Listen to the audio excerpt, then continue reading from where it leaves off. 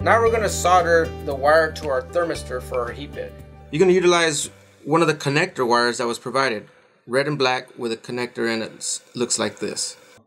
Now we're going to secure our thermistor with Kapton tape to the bottom side of the heat bed. The bottom side of the heat bed is the side of the heat bed that does not have the LED. I advise using 2 strips of Kapton tape. This way it's less likely to come loose.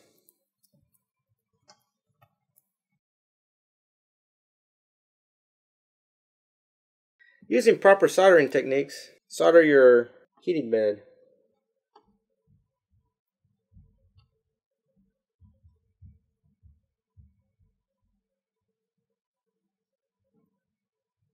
Now you want to run your wires through the holes on the bottom of the board.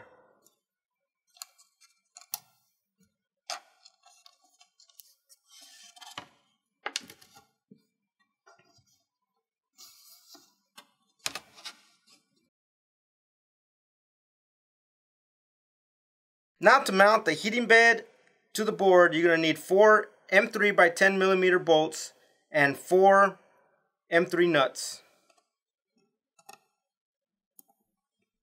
Be sure you don't over tighten these on the heat bed to avoid damaging the heat bed.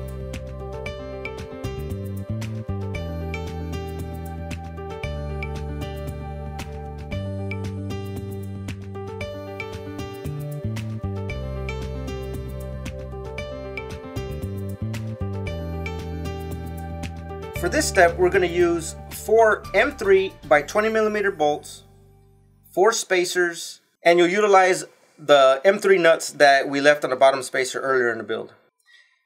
You may recall that we suggested that you keep the bolts loose that are connected to your power supply and the frame. This is where that will come into play. So go ahead and get your heat bed. You want to line up your mounting screws in a position that lines up with the holes that are on your board. Your wires are going to be laying to the back side of the board. Your back side of the board is going to be the side where these 2 triangular cuts. You might need to move around your power supply a bit in order to be able to line up your 4 spacers. Once you have the alignment you want, remove your bed and tighten down all the mounting screws for your power supply. You want to line up and bolt down one at a time. Keep it loose enough where you can slide it around so you can connect the other ends. Once you have your 4 bolts slightly screwed in, you want to make sure your board is as centered as possible. Once you feel confident that the board is centered, tighten the bolts down firmly.